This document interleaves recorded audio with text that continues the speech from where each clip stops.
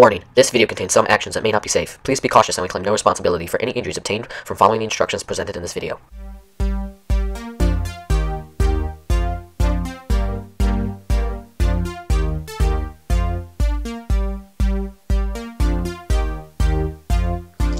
The unsuspecting father pulls weeds, but yet did he know he was being watched.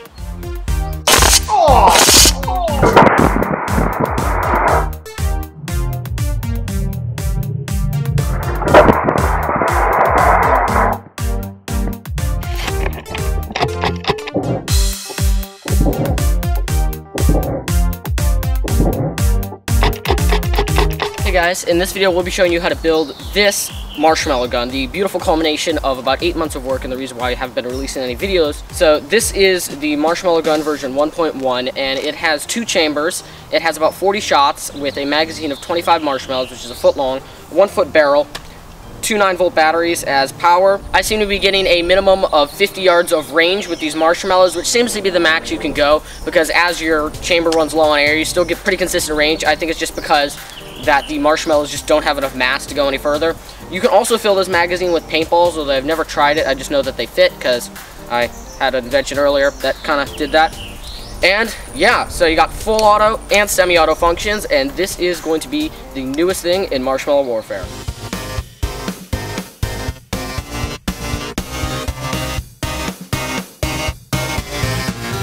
Before we start building, it is important to understand which chamber you want. As of now, I have 2 main designs, single and double. The single chamber design is just as the name implies, a 12-inch long by 2-inch in diameter single chamber. If you are looking for a light gun that can be easily held and operated by children as young as 10, the smaller chamber is probably best for you. When pressurized to 110 psi, the recommended amount, you should get around 30 to 35 good semi-automatic shots off using a 220 microfarad capacitor for timing. Don't worry about this right now, we'll cover that in our next video, so stay tuned. You should also be able to reliably drain at least one 12-inch mag in a full auto mode. This is something around 20 marshmallows, depending on which brand you buy. As for the double chamber design, it is similar to the single chamber one except it has a second chamber on top. This makes the gun significantly more heavy to the point where you probably don't want to use it if you are younger than 13 because it is quite tiresome to lug around during a battle. With 110 psi and a 220 microfarad timing capacitor, you should get around 60 to 70 good semi-automatic shots off before you run out of air. If you are efficient about it, you should be able to drain at least 2 12-inch mags in full auto mode before running out of air also. Because it is heavier, it is more susceptible to damage, so you just want to make sure that you treat it with respect and don't drop it from a high height onto the handle, which is the most fragile part. So now that you understand the types of chambers, it's time to get building.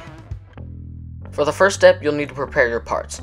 You want to start off by cutting 2 12-inch lengths of 2-inch PVC pipe for your upper and lower chambers. Make sure to remove any PVC bits left over after sawing to ensure that your solenoid valve does not clog. Next, take your 2 lengths of 2-inch PVC and flatten each end with a disc sander. Then you can take a cordless rotary tool and slightly chamfer the edges of your pipe. To prepare your rear 2-inch socket cap, drill an M12 hole in the top with a step drill bit. These are the cheapest. If you will be using a quick release with threads of anything other than M13, make sure to use the appropriate drill bit. Now tap the hole using an M13 tap with a 1.5mm pitch if you are using a cheap Chinese quick release at the end. If you are using otherwise, tap the hole appropriately. Okay, for the first step we're going to want to build our chamber, and for this you want to use a respirator and safety glasses. Even if you're in a well-ventilated area, a respirator is important because you do not want to accidentally inhale any fumes if your face happens to get close to whatever you're gluing. And safety glasses are also always important because you do not want any glue to get in your eyes accidentally. I'm not sure how that could happen, but it very realistically could. You are also going to need all of your 2-inch PVC pipe. That includes your 3 2-inch couplers, your 2-inch end cap tapped with an M13 tap, and your reducer, which goes from 2 inches to 1/2 inch threaded. Doesn't matter how it does it. All that matters is that it goes to 1/2 inch threaded. For this one, I'm using a 2 to 3/4 threaded, which then goes from 3/4 threaded to 1/2 threaded. The reason why I'm doing this is Home Depot does not have a 2-inch to 1/2 inch threaded reducer, so it doesn't really matter how you get there. Just make sure it goes to 1/2 threaded because that's what your solenoid valve connects to.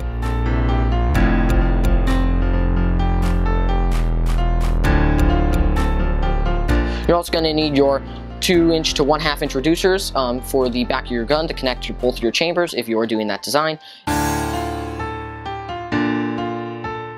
And your 1/2" elbows here, which once again are necessary if you are doing the dual chamber design. You will also need your 2 main chambers here if you are building the dual chamber design. These are 12 inches long and 2 inches. You also need some duct tape, so if your chamber explodes, it will not shrapnel, although that is very unlikely to happen. Also, you will need your PVC primer and PVC cement, along with your female NPT/quick connect/quick release valve here.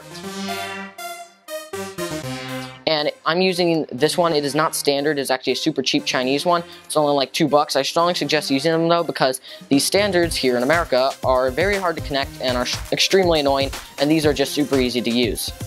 You also need some plumber's tape if you plan to connect your quick release valve to the back of your 2" cap. And that is only if it's threaded. If you don't plan to use any plumber's tape and you didn't spend the $11 or whatever to get that tap, you can use some Gorilla Glue and just Gorilla Glue it in, although I strongly suggest avoiding that solution, because if you happen to drop your gun on the back, it could possibly rupture the seal, and that means you have to saw off the back of your chamber, which loses you space. It's really, you don't want to go through that. So now that we got all of our parts, we can get to assembling. We're going to be building essentially this at the end if you're doing the dual chamber design. For the single chamber design, it's the same thing as a dual chamber, except it just has one chamber at the bottom with an end cap here, with the quick release at the end. And the reason you'd want to do a single chamber is A, it's cheaper, and B, it's lighter. This thing is actually quite heavy and it's a little bit bulky when running around, but I'm building all of mine with 2 chambers because 2 is better than 1. You're also going to need a little 2" connector piece if you're doing the 2 chamber design, which we'll use to connect to your 2 street elbows here to join them.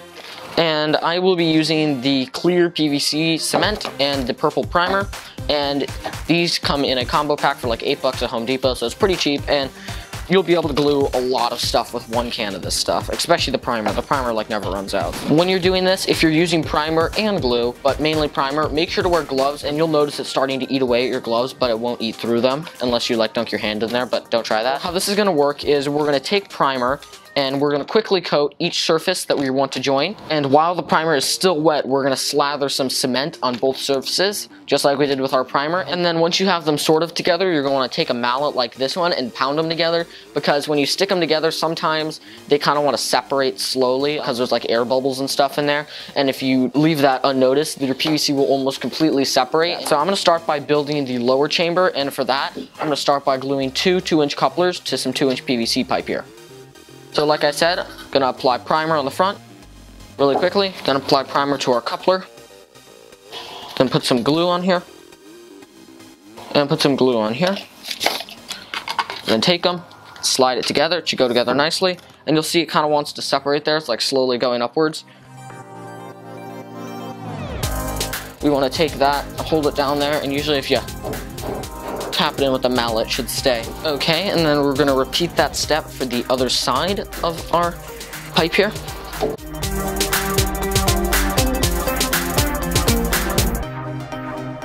Just like that, and as you can see, I have a lot of purple primer overlapping here, but don't worry about it because we're going to cover our chamber in duct tape and then spray paint it, so it doesn't really matter how it ends up looking here.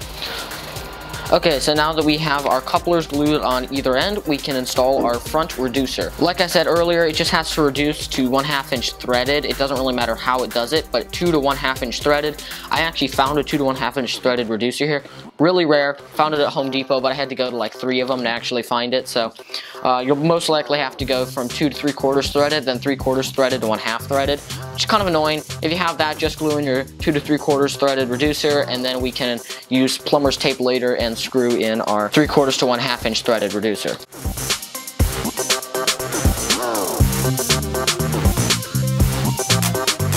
And on the other side of this, we can do our 2 to 1/2" non-threaded reducer, and this is going to connect to our street elbow, which will allow you to attach your upper chamber.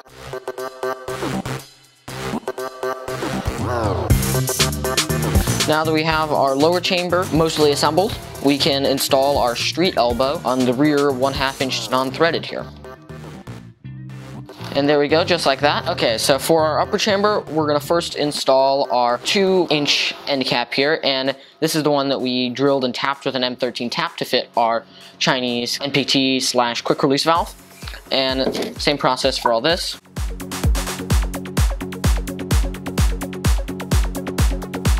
So now that we have our end cap in here, we can install our last coupler onto the front of this pipe.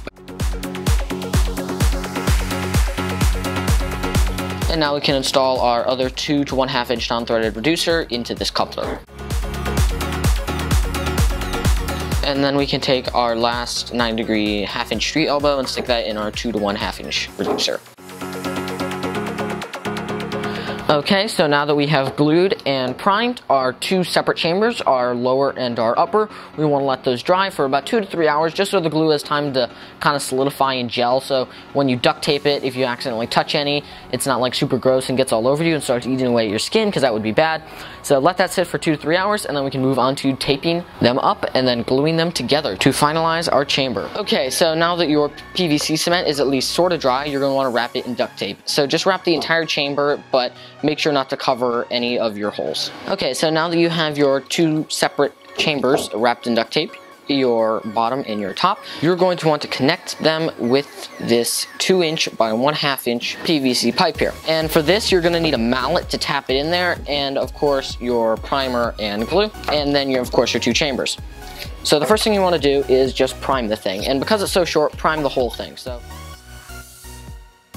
once your little connector piece here is primed, you can take your PVC glue and slather the inside of one of your chambers elbows here with it, and then one side of your connector pipe here. Now we can tap it in, and now we can do the same thing for the other side. There we go, just like that, and now our chambers have officially been joined. Okay, now that our chamber is almost done, we can put on our final piece of duct tape, and this is going to connect our front of our upper chamber and the front of our lower chamber together. So there's 2 ways to do this. One would just be to wrap the entire thing like this, but the problem is this leaves us a little triangle in here, and dirt tends to get in there and it starts to separate, so I don't like doing that. So I'm gonna start by putting a piece of duct tape near the top of the upper chamber here, and run that downwards, and then spread the chambers a little bit, like that, so you can get into that crack. Just like that. And then do the same thing on this other side here. And this just helps hold your chambers together so they don't rattle around a bunch when you're running around with this thing. So now that we have that done, we can install our connections and valve. Okay, for this we're going to need our reducer if you're using one, and you're also going to need your quick release and some plumber's tape. So plumber's tape is like the super thin stuff, and it goes in between the threads to make sure air or water doesn't escape and creates a super tight seal. So for this, you're gonna take your quick release valve and wind the plumber's tape clockwise. This is so when you screw in your valve, the plumber's tape doesn't come off. Just like that. Now that we have our valve with our plumber's tape here, we can screw that into the back of our chamber. This can be a little bit challenging at first, but just keep at it and it should start going in. So now I'm going to take my vice grips here and just tighten this. And you want to tighten your valve so it's tight but not too tight, because once again these are just plastic threads, so you will strip it if you try to tighten it too far. So now that we have our valve installed, we can take our reducer if it's threaded and use plumber's tape, otherwise you can just glue it in. And same procedure here.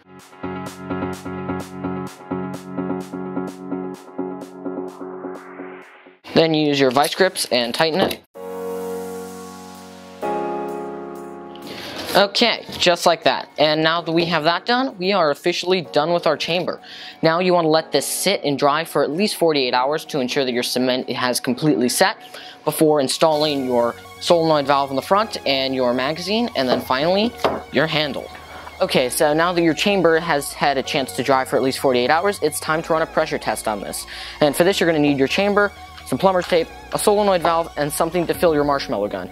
For this I have a standard male quick release on here to plug into my air compressor, and on the other end of my tubing I have the cheap Chinese male air compressor with a valve so you can fill it and then close it before you unplug it. Okay, so just a note here. First of all, you want your solenoid valve to be 1/2 inch, and that'll ensure that it can screw into your front of your marshmallow gun and you have a good flow rate. The 1/4 inch solenoid valves only really work for the full auto mode on the marshmallow guns, and they don't release enough air to function on semi-auto.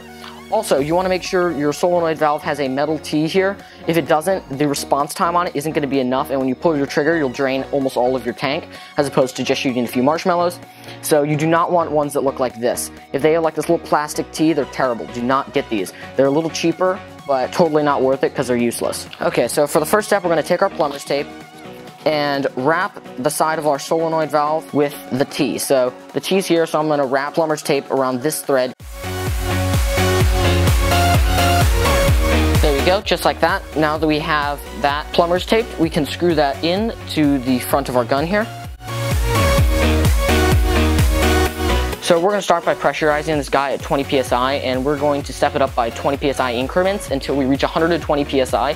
I would not suggest pressurizing it past 120 psi just because your threads here are plastic and there's just a lot of stuff. So first I'm going to plug in my male quick release into my air compressor. This can be a little bit challenging because there is pressure behind this.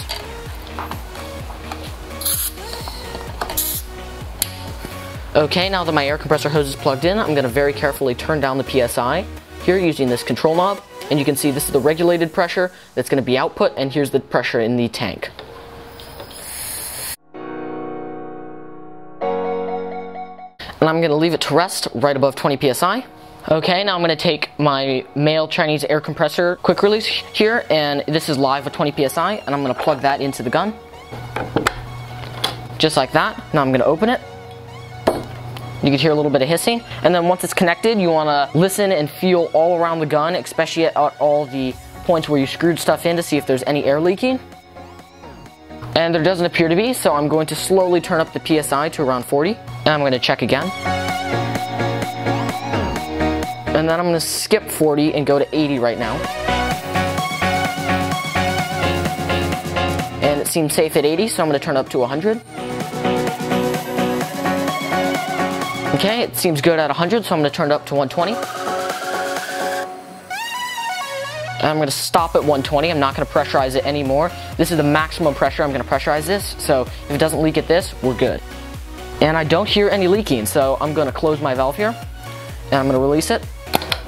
You can hear the little pop, but the chamber is pressurized. Now that we have our chamber pressurized, I'm actually going to let this sit overnight and see how much pressure is left in the morning, because all I have to do to test if there's anything in there is put around 12 to 18 volts through these two, and the solenoid valve will open and release a bunch of air. Okay, so now that my chamber here is fully assembled, I'm going to touch it up with some spray paint, and I'm going to be using silver and black. You can color it whatever you want, but I'm just going to coat everything in silver and then do black trim on either side here. And then for masking tape, I just use the cheapest stuff, which is this dark blue stuff. It's like super thin and really crappy, but it does its job. Make sure to do this in a well-ventilated area or wear a respirator. So first we just want to take our masking tape here and cover all holes on the gun, because you just don't want spray paint in your threads here. So you want to cover your quick release and your valve hole here. I'm just jamming tape in there because I do want to get all of this covered in paint though.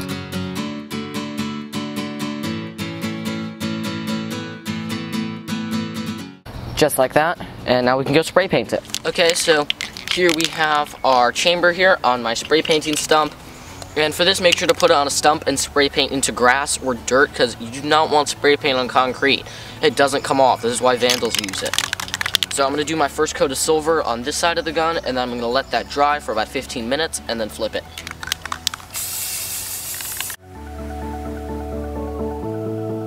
Okay, now that my silver paint is dry, I'm going to apply my black. There we go, just like that. And now that I have my black applied, I'm actually going to take like a brick or some 4x4 or something and rest the gun like this so the black doesn't touch anything, and let this dry, and then we will be done with our chamber. So now that we have our chamber done, stay tuned for the next video, because we will be showing you how to build your 3D printed grip with trigger mechanism, timing mechanism and such, plus your magazine and frontal system. So, thank you guys for watching. Make sure to give us a like, subscribe, and see you next time.